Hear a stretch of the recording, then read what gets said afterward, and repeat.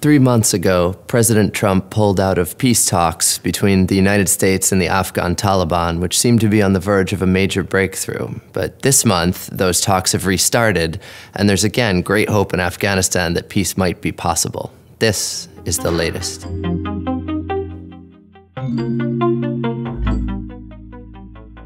I'm Johnny Walsh.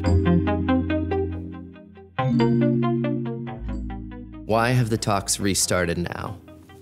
The real reason for that is that every side has a huge incentive to find peace. It is the only positive outcome that is remotely plausible. And there's appetite for peace that is unmistakable everywhere in the Afghan population, and really in the US policy community too. And so that drives every party, even when they hit a roadblock, to try something new and see if they can get through to a political settlement. What issues must be negotiated? So the first phase is President Trump has sent Zalmay Khalilzad, his special envoy, to Qatar to negotiate a US Taliban deal. And the crux of that deal would be that the US agrees to a timetable to withdraw its troops, and the Taliban agree not to host a terrorist group again the way they did before 9/11, and they agree to start talks with their fellow Afghans for the first time after years of refusing to do so. That's the breakthrough that was very close in early September and might well still be upon us.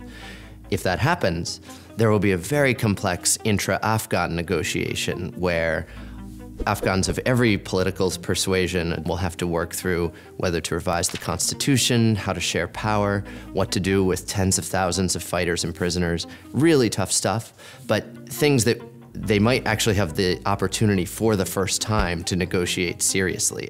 What comes next and what are the prospects for success?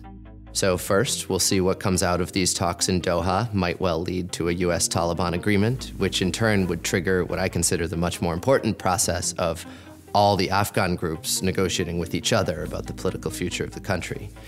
And really, we'll have to see all sides recommit to the process in earnest. We'll see if President Trump is in fact willing to sign an agreement with the Taliban, if the Taliban not only join talks with their fellow Afghans, but commit to them seriously. And in Kabul, there's a presidential election that hasn't been resolved. One of two candidates will have to win and then show their own commitment to the process and naming an inclusive negotiating team that represents the whole country. But ultimately, it's a rare moment of opportunity to resolve what has become the world's most violent war. And this is the responsible exit strategy, possibly the only one, to what's become the longest war the US has ever been involved in.